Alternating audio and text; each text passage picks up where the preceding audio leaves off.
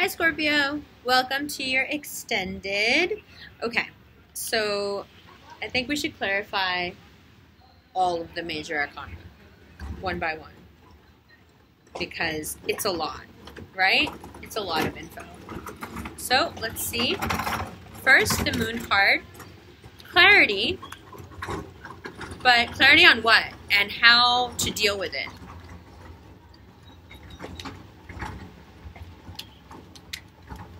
What understanding will you need when this full moon hits? But not just the full moon. There's 3 moon events, right?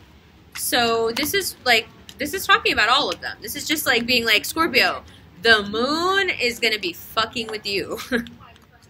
That's what it's saying. So what do we need to know? What's the overall thing that we need to understand about the moon events that will bring you that clarity and peace instead of that like lunacy, yeah?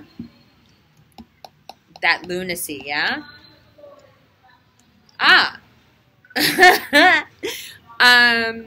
So apparently it will bring you clarity on a situation with an air sign or a situation in which you should be a lot more proactive.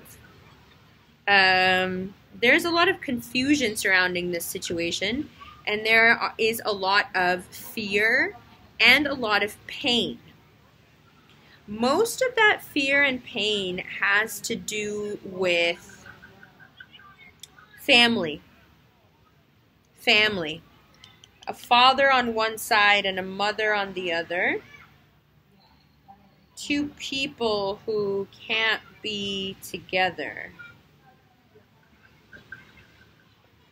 And the confusion and pain around it is so apparent, right?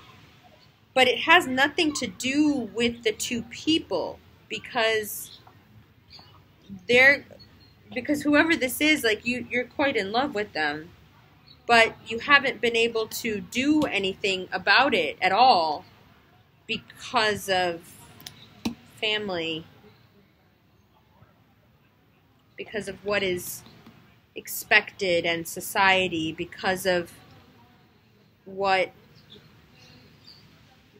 your religion would say, because of how you would be judged. Wow. I didn't realize all that was going to come out. Jeez. Jeez, Scorpio. See, these still waters run real deep. Wow, that just like poured out like a story. Incredible. Okay. Huh. Well, there that is. You know?